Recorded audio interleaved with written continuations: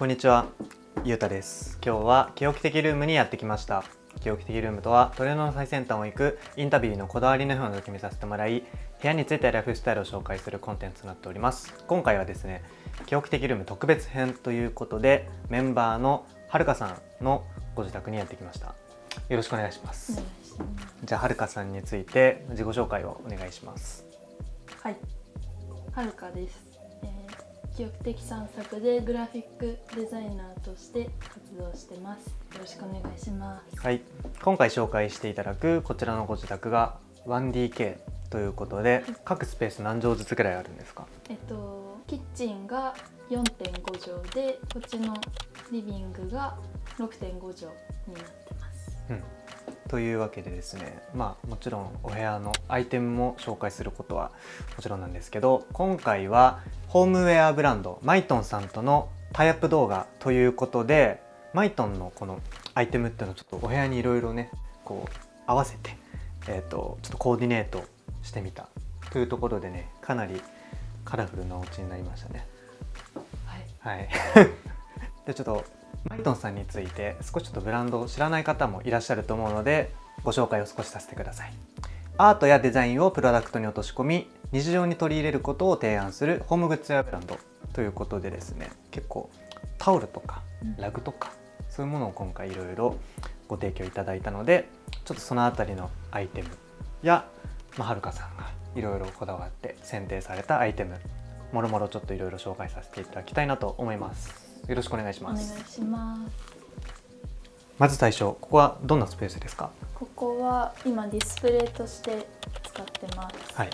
というわけで、じゃあ順番にちょっと紹介をしていただきたいなと思うんですけど、壁付けで設置されている照明からお尋ねしてもよろしいですか？はい。はい。これは下北沢にあるアンティークライフジンっていうところで買った照明です。これはおいくらぐらいで購入されたんですか？そんなに高くなかったと思います。なんか黒とグレーと白があって、私は白を買いました。結構夜はこの間接照明で過ごすみたいな。そうですね。壁付けにしてあるので、壁に反射して結構光が柔らかくなるので、だいぶいい感じに光ってくれます。これちなみにどうやって壁付けで設置されてるんですか？これ服を壁につけて、なんか目立たない画鋲みたいなのがあるので、それを止めて、ここが中引っ掛けられるようになってるので、これでただ引っ掛けてる感じです。なるほど。はい、そしたらじゃあそのお隣下にあるこちらのスケッチって言ったらいいですか？はい。これはまず何のスケッチですか？これはベルナーパントンのパントンチェアのレッドです。なんかお好きなんですか？パントンは。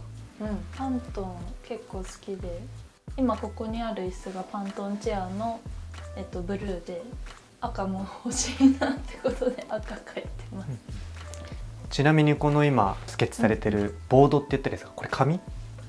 ですか？これは。そうですね。これパピエボードっていう国用のシンク・オブ・シングスから出てる竹雄とコラボして作った紙です。なんかホワイトボードみたいな感じで、他にもカラーの展開が結構あるんですけど、私は黄色とピンクのを買って、今は黄色を使ってます。なるほどね、わかりました。そしたらじゃあそのままちょっとお隣に移動しようかなと思うんですけど、こちら上の方にですね、壁掛けでタペストリーがちょっとかかってると思うので、こちらについて紹介していただいてもよろしいですか？はい、これはMYTONEさんから提供していただいた今治のバスタオルです。これはベルギーのヘレンさんっていうイラストレーターの方が手掛けていて、彼女が虎をモチーフにした作品をよく作られていて、今回はMYTONEさんのバスタオルの中でも結構モチーフがしっかりしているデザインで、すごくチャーミングで可愛いなと思って、タペストリーとして私は使ってます。ありがとうございます。そしたらじゃあそのまんま下にあるベース系がねたくさんあると思うので、ちょっと順番に紹介していただいてもよろしいですか？はい。この青のフラワーベースはモノ100っていう月に何回かポップアップしてるセレクトショップなのかな、あれは。なんかこういうガラスだったりのフラワーベースとかオブジェとかをいつもポップアップで販売してるお店で買いました。これは表参道にあるヘイで購入したキャンドル立てとねじねじのキャンドルです。キャンドル自体はあんまりつけなくて、なんかこの高さでこのねじねじな感じのフォルムが気に入ってるので、ろうそく気分によって色を変えたりとかそういうのをよくしてます。なるほどね。そしたらじゃあお隣また紹介していただいてよろしいですか？はい。この2つはもらい物で、これはルームのゲストで出たフ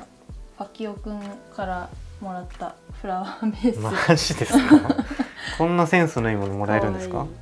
ボテってしてる感じが可愛くて、でこれは先輩からもらった花です。これはなんか何でできてるんですか？この花は。これは一応陶器でできてて、枯れない花っていう茎と花が別になってて、これは多分渋谷の宮下パークにあるイコールームで買ったソイルっていうブランドのお花です。なんかフラワーベースも可愛いのでよかったら見てください。ありがとうございます。そしたらじゃあそのお隣、またこちらは真ん中の有田焼でしたっけ？これは。そうですね、有田焼のトレーですね。今は有田焼のトレーの上に何を置いてるんですか？石ですか？これそうですね、シーストーンっていう、韓国のブランドのお香立てですね。ちなみに使用されているお香は何のお香ですか？お香はアスティエートビラットのミラメディシスっていう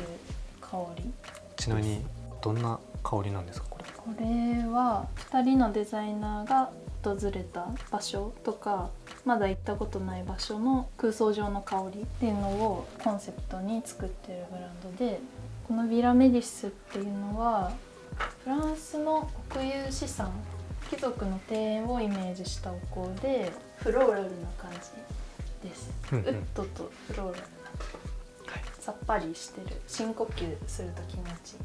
感じ。なるほど、ありがとうございます。そしたらまた続いてちょっとこちらの普段使用されている椅子についてお尋ねしたいんですけど、こちらはどこのものですか？これはビトラのパントンチェアです。ちょっと今ブランケットはかかってますけど、青色なんですね。そうですね。これはどうして購入されたんですか？これは引っ越し祝いにメンバーのナナさんとユータさんからプレゼントでもらった大事な椅子です。どうですか、座り心地とか？やっぱりすごいよくって、こう座った時にこの後ろにっ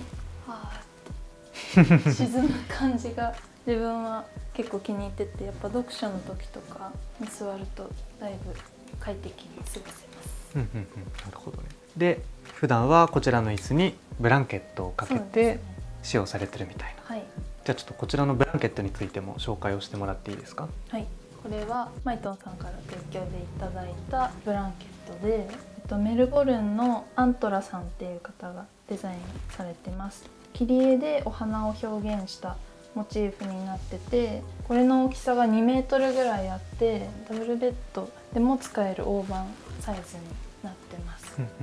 すごい裏起毛であったかいので、こう羽織るとめっちゃ大きいですね。そうですね。なんかすっぽり体を覆ってくれるのでとてもあったかいですし、読書の際にこれを使ってます。なるほど、ありがとうございます。そしたらじゃあ今度またそのお隣のツールについてお聞きしたいんですけど、これはどちらで購入されたものですか？これは IKEA で買ったツールです。こんな椅子売ってましたっけ、IKEA に？これは、自分で塗りました。めちゃくちゃ塗ったんだよね。頑張って塗りました。めっちゃ二度塗りで。二度塗りで、すごいでもめっちゃ綺麗に塗れましたね、これは。意外となんか思ってたより綺麗に仕上がってよかったです。これはなんかあれですか、サイドテーブルみたいな今感じとか？そうですね、なんかこう積んどくしてる本とか、現在進行形で読んでる本だったり置いてます。ちなみに今読んでらっしゃる本は？これは田中道さんの質問っていう本で、これはすんごい面白くて、知ってる人少ないか。365個の質問が英語と日本語で載っている。めっちゃ面白いです。質問だけをしてる本です。1ページに1つ質問だけされてるんだ。そうです。うんうん。2年前ぐらいに購入した本で結構カバーとかボロボロになってきちゃったんですけど、たまにふっとこう開いたり、その質問について考えてぼーっとする時間が好きです。はい、ありがとうございます。そしたらじゃあその下また敷いてあるこちらのラグについてお尋ねしたいんですけど、これはどちらのものですか？これも、MYTONEさんから提供していただいたラグで、これは三好ラグさんで手作りされてるラグで、このデザイナーの方が吉田萌さんっていうんですけど、沖縄でフラワーショップを経営していて、かつバレエもやられている方で、お花がこう舞い踊ってるのをモチーフにしているラグになります。最初は吉田萌さんのデザインはバスタオルで展開してたんですけど、もうすごい人気らしくて、でラグにも落とし込んで今販売しているそうなので、ぜひ。なるほどね、ありがとうございます。はい、続いてラグの隣には壁側に植物だったりねあると思うので紹介していただきたいなと思います。まずじゃあ順番に植物についてお話をお伺いしてもよろしいですか？はい、これは近くの花屋で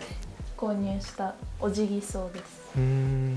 これベースもベースってか鉢か。立川のラストっていう植物ショップで購入しました。そしてじゃあお隣についていいですか？はい、これは、モンステラで、これは下北沢の花屋さんで購入したモンステラです。でこれベースは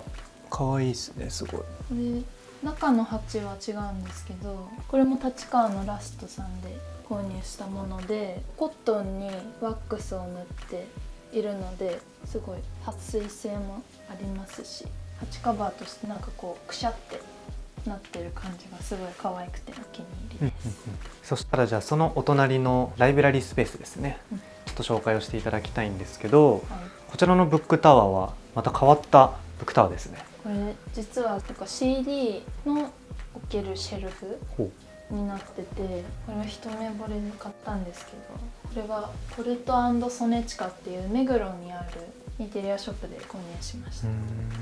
なんかちょっとミッドセンチュリーっぽいそうですね、デザインですね、これは。もうこう足がまるっと赤くて結構重ねられるし丈夫なのですごい安心して使えます。本来はじゃあ CD を入れるものとしてそうです販売されてるものですね。なんか今単行本のサイズにぴったりだったので、大きい本は入んないんですけど、ここに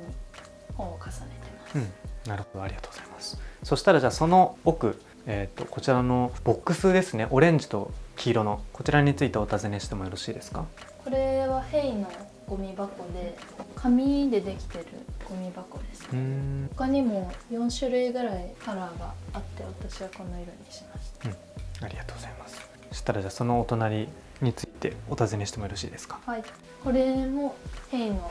ボックスで、収納がそんなにないお家なので何か入れられる箱が欲しくて、この中ドライヤーとか入れてめっちゃ生活感のあるものが入ってるわけですね。で赤と青しかないんですけど、他にもグレーとかたくさん色があったので、今後集められたらいいかなって思ってます。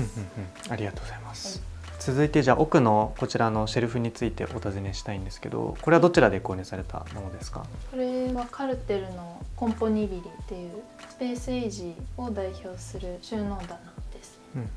これは今どんな感じで普段は使われてるんですか？中はちょっと見せられないんですけど、化粧品だったりスキンケア用品だったりこまごましてるものを収納してる感じです。ありがとうございます。続いて壁側のスペース紹介していただきたいんですけど、ライブラリースペースというかね、本とかがたくさん置いてあるって感じですか？はい、アートブックだったり小説だったり積読してるものだったりもベッドの横に置いて寝る前とか読んだりしてます。手前側にあるポスターって言ったらいいですかね、紹介をしていただいてもよろしいですか？MYTONEさんのインハウスのデザイナーの方が作っている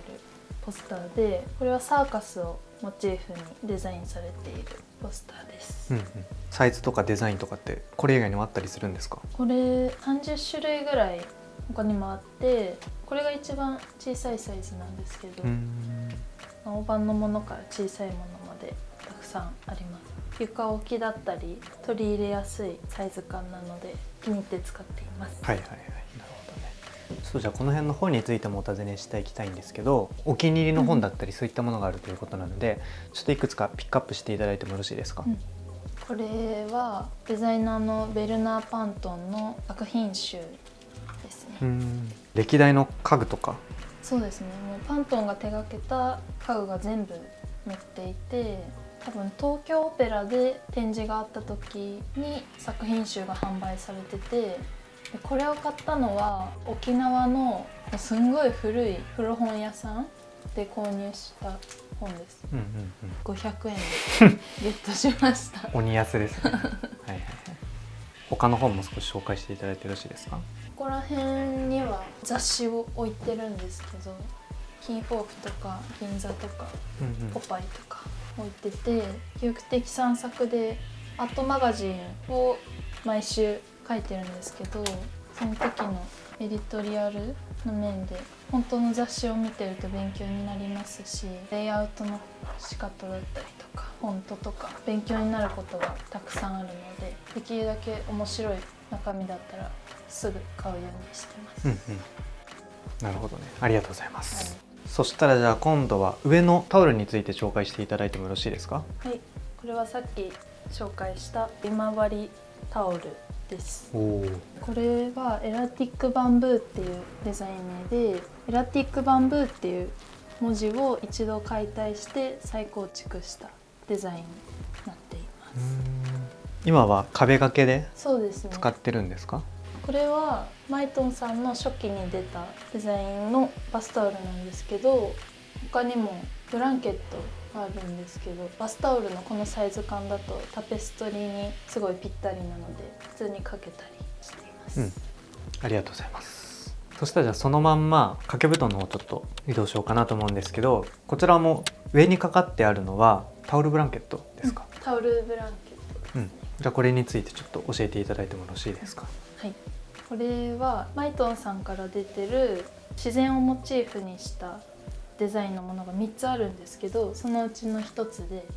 これは雷をモチーフにしたデザインになってます。シングルベッドにぴったりのサイズ感で、生地も表がふわふわで裏はパイル地になっていて、模様が反転するようになってるんで、結構雰囲気もガラッと変わりますし、全然印象変わりますね。これちなみに肌触りとか寝心地とか。すごいいいですね。なんかコットン100でできてるタオルなので、冬は保温性もありますし、夏だったら吸水性もあるので、シーズン問わず使えるアイテムかなって思ってます。タオルってことは洗濯とかもできるんですか？そうですね、洗濯もちゃんとできて、枕カバーとしてこう使ってるんですけど、汚れやすいところだったりにも安心して使えるので気に入って使ってます。ありがとうございます。このベッドフレーム、どういう感じでまずこれはベッドは今作られてるんですか？これはスノコのベッドになってて、でスノコのベッド自体はセミダブルのサイズになってて、布団はシングルなんですけど、このシングルとセミダブルで生じたこの隙間に本を置いてるって感じです。なるほどね、ありがとうございます。そしたらじゃあこちらの目の前にある照明ですね、こちらはどこで購入されたものですか？私の地元が長野なんですけど、地元のリサイクルショップで900円で購入した。900円めっちゃ安い。これじゃあ夜はこの照明と先ほど紹介した間接照明で過ごされてる感じですか？そうですね、作業もしたりするので3つ電球がついてて、結構明るいんだ。作業したい時は3つ、ちょっと暗くしたい時はこの調光も一応3段階ぐらいできるんですね。じゃあ紐なくすか迷ったんですけど、紐あった方が好きなので紐はつけたんです。紐残しで。わかりました。ありがとうございます。そしたらじゃあその後ろのグラフィックアート、ポスターですねについてちょっとお聞きしたいんですけど、これはどちらで購入されたものですか？ここれは私が作ったポスターで、今年のジャグダの学生国際コンペで入選した作品になります。どういったものがモチーフというかテーマになっている作品なんですか？ジャグダの国際コンペは毎年テーマが一つ決まってて、それに向けて作品を作るんですけど、今年のテーマがボイスで、口の形にフォーカスして唇だったり口内とかベロとかひらがなを崩して、それを口としてグラフィックに落とし込んだ作品になります。うまくはまりましたね。よかったです。デザインはこれ1種類だけなんですか、作ったのは？2つ作品があるんですけど、試し刷りをした時に作った1つなので、今は1つだけ飾られてます。はい、ありがとうございます。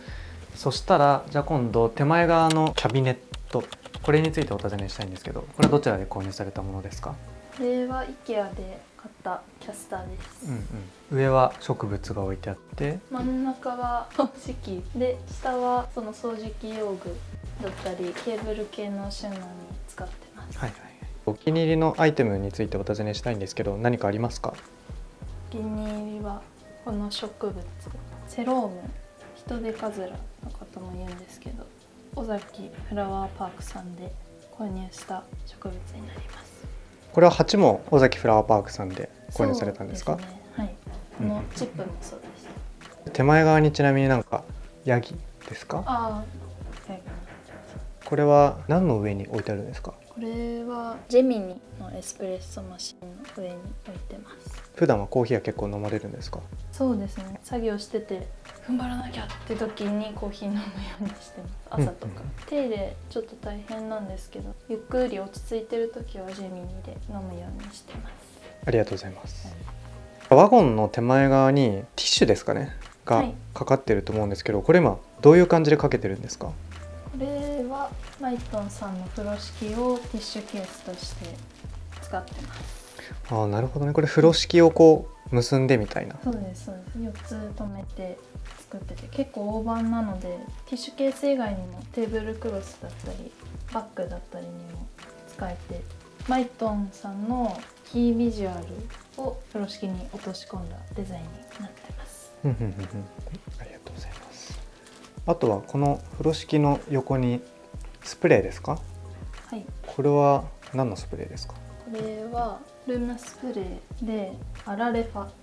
っていうブランドのもので、フレグランスはお香しか使ってないので、ちょっとお線香っぽいなって感じた時に爽やかな感じになるようにこうシュシュッとかけてます。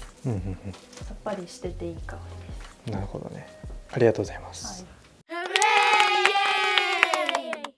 はい、ということではるかさんの記憶的ルーム撮影させていただきました。最後にちょっとお話を軽くお伺いしたいんですけど、このお部屋のコンセプトを言葉で表現するとしたらどんなお部屋ですかみたいなところをちょっとお尋ねしたいんですけど、いかがですか？一言で言うのは難しいんですけど、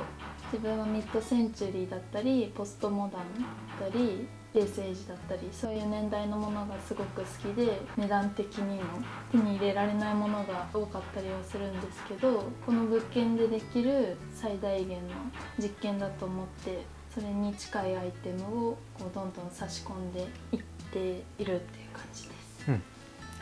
普段購入される時によくチェックするショップだったり街だったり何かあったりしますか？割とここっていうのはあんまりなくって、いいのがありそうなお店だったらフラッと入ってくみたいなことの方が多くて、でも都内の方はよく回ります。結構いろんなとこで直感的に購入されるみたいな感じなんですかね。そうですね。なるほど、ありがとうございます。今回ね、MYTONEのアイテムっていうのをいろんなところに合わせてコーディネートしたと思うんですけど、今回使ってみていかがでしたか？自分の家のアイテムがカラフルなものとかが多いので、MYTONEのアイテムが入ることによってすごい馴染むというか、アイテム同士を引き立て合うみたいなのがすごくできてて新鮮でした。結構ね、MYTONEのアイテムとかはグラフィカルなものとかがね、すごい多くて、部屋の相性は今回めちゃくちゃ良かったですね。ちなみに結構MYTONEのアイテムは記憶的ルーム過去でも矢崎里奈さんだったりユミさんというね、ゲストの方々のお部屋とかでもねちょいちょいこう紹介はされてたりしたブランドさんなので、気になる方はぜひ概要欄から今回のMYTONEさんチェックしてみてください。はい、はい、じゃあ最後にはるかさんの方から何か告知はありますか？はい、キオク的散策のインスタグラムのアカウントで毎週アートマガジンを投稿してるので、よかったら見てください。はい、 YouTube の方もチャンネル登録お願いします。はい、ちょっと自分たちの宣伝になってしまいましたがぜひ今後もキオク的散策の YouTube チャンネルと Instagram チェックしてみてください。お願いします。はい、で今回なんですけど、MYTONEさんのねアイテムいろいろ紹介させていただいたんですけど、MYTONEさんの Instagram のアカウントの方でですね、今回のキオク的散策とのコラボ企画ということで、バスタオルを抽選で3名様にプレゼントさせていただきます。で、今取り扱ってるデザインの中からお好きなものを選んでいただけるということなので、皆さんこれを機会にMYTONEさんのアイテムを使っていただきたいなと思います。で、応募方法に関しましてなんですけど、YouTube 概要欄からもチェックができると思うのですが、キオク的散策の Instagram のフォローとMYTONEさんの Instagram のアカウントのフォロー、あとはその投稿にいいねをしていただく、これ3つのねステップで応募ができると思う、非常に簡単な内容となっているので、ぜひ応募していただけたらなと思います。はい、というわけで今回のキオク的ルーム特別編はこれで終わりたいと思います。ゲストはデザイナーのはるかさんでした。ありがとうございました。ありがとうございました。さよなら。